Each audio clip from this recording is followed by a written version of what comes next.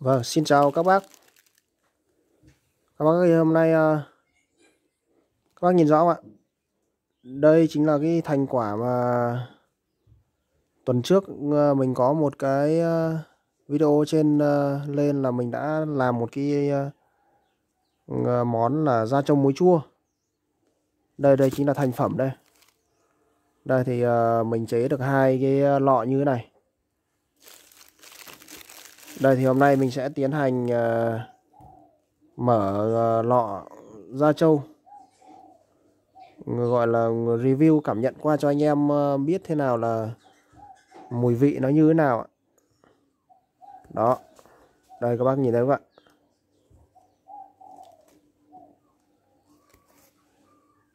Đây, nhìn quan sát bề ngoài thì nhìn thấy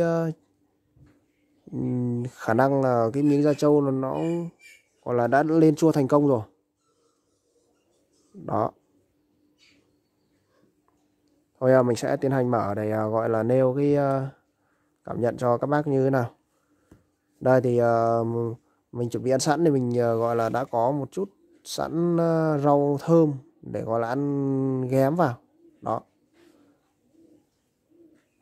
Đây mình sẽ để đây.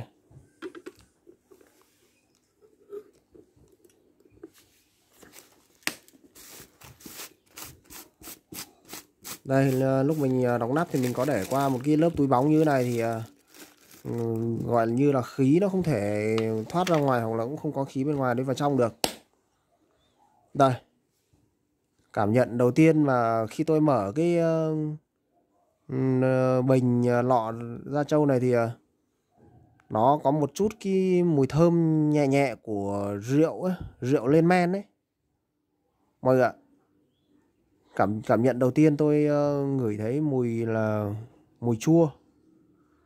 Mà khi tôi cho thêm một chút rượu trắng để lên men mà, cảm thấy mùi chua một chút này, và có thêm một vị tỏi với vị giềng hòa vào nó một chút. Đã cảm nhận được cái vị đó. Đó thì mọi người quan sát này. Đây.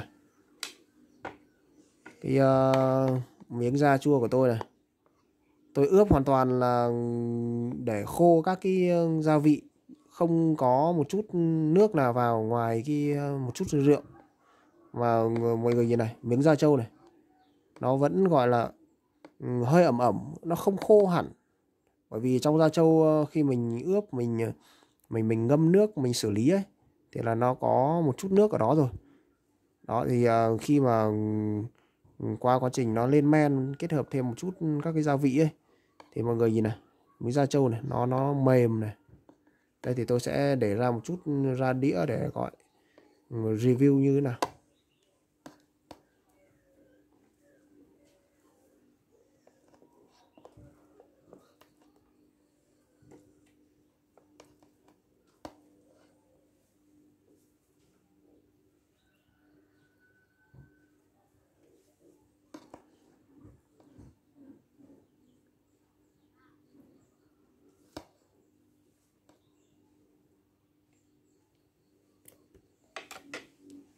Đó, sử dụng đến đâu mình đóng nắp lại đến đấy.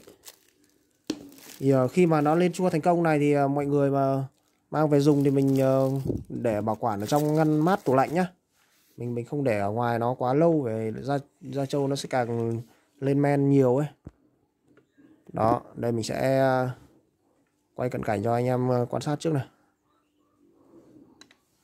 Đó, thật ra khi mà mình dùng, mình mang ra mình dùng ấy, thì mọi người cũng thể là thái thêm một chút các cái rau thơm là tùy sở thích của mình. Mình thêm vào một chút để nó gọi là làm thêm đậm đà hương vị của cái món da trâu hơn nhá.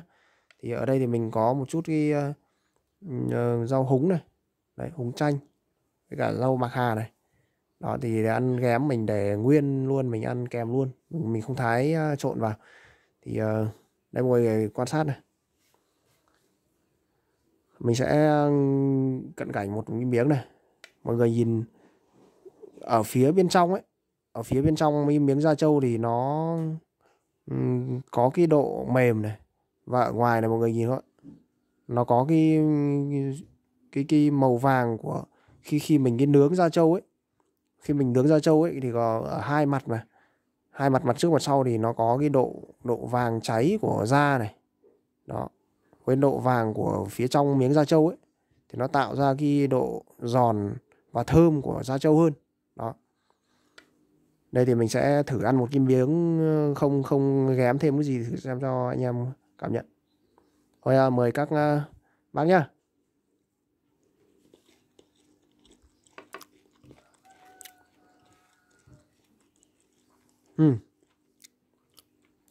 Cảm nhận đầu tiên của tôi là có cái vị chua của ớt này, và có cái độ thơm của giềng và tỏi. Đó. Ngoài ra thì có kèm thêm cả cái độ cay nhẹ của ớt. Ở đây thì nhà mình ăn ít cay nên mình không để quá cái vị cay quá cay. Mình để hơi nhẹ nhẹ. Thật sự khá là giòn và thơm. Và miếng da trâu hoàn toàn là không bị cứng, gọi là bị quá cứng nhá mọi người nhá.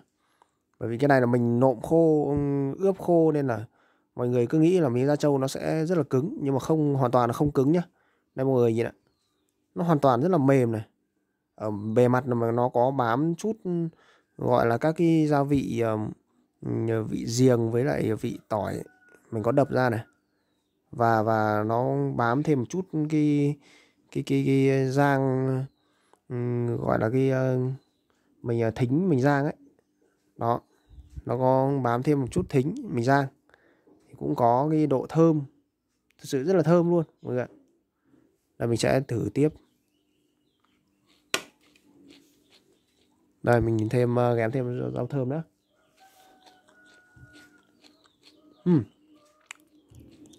Phải nói là ăn thêm một chút cái rau bạc hà vào, ghém rau thơm vào một chút đấy, vị cũng gọi là lạ hẳn luôn. Nó có thêm một chút vị tươi sống vào. Rau thơm rất là thơm. Phải nói là món này mà nhậu thì gọi là thật sự hết ý luôn. Đó. Rất là tuyệt vời. Những món như thế này thật sự là chế biến cũng khá là kỳ công, và cái hương thơm, hương vị của nó đem lại cho mình cũng gọi là khá là thú vị mọi người ạ. Mọi người có thể là chưa ăn, nhưng mà khi mà mình đã cảm thấy mùi thơm được ăn vị này thì cũng rất là lạ luôn. Phải nói là tuyệt vời, món này rất là tuyệt vời. Đúng là đặc sản của Tây Bắc ạ. Đó. Mình sẽ thử thêm một chút nữa. Đây, có nguyên cả tỏi mình ướp luôn sẵn cùng này. Đó mọi người nhìn thấy không ạ? Đây có cả ớt khô này. Đó. Ớt khô mình giã ra. Đó. Thật sự là cái món này thì nó sẽ tùy thuộc vào mình ướp gia vị. Thật sự là như thế. Khi mà các bác ướp gia vị có thể là ớt nó hơi nhiều, hoặc là giềng nó hơi nhiều một chút, thì hương vị nó sẽ bị nghiêng về phần cái gia vị đó hơn. Thì cho nên là cái món này thì phải đòi hỏi là, một là cái theo sở thích của mình thích vị nào thì mình có thể là thêm nhiều một chút, hoặc là khi mà mình làm thì nó có cái độ hòa quyện với nhau, nó hợp lý. Đó. Thì nó sẽ tạo rất là món ăn rất là ngon luôn. Đó thì cũng review sơ qua cho mọi người như thế.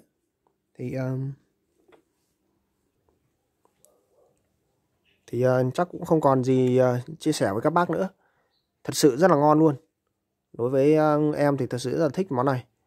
Thì cũng nhân tiện quảng cáo hình ảnh một chút, thì các bác nào mà có nhu cầu đặt hàng hoặc là mua da trâu về sử dụng thì cũng liên hệ trực tiếp với em nhé. Thì em sẽ các bác cứ đặt trước 5 đến 7 ngày thì mình sẽ có thành phẩm như thế này nhé. Vâng. Cảm ơn các bác đã theo dõi nhé. Hẹn gặp lại các bác trong các clip sau.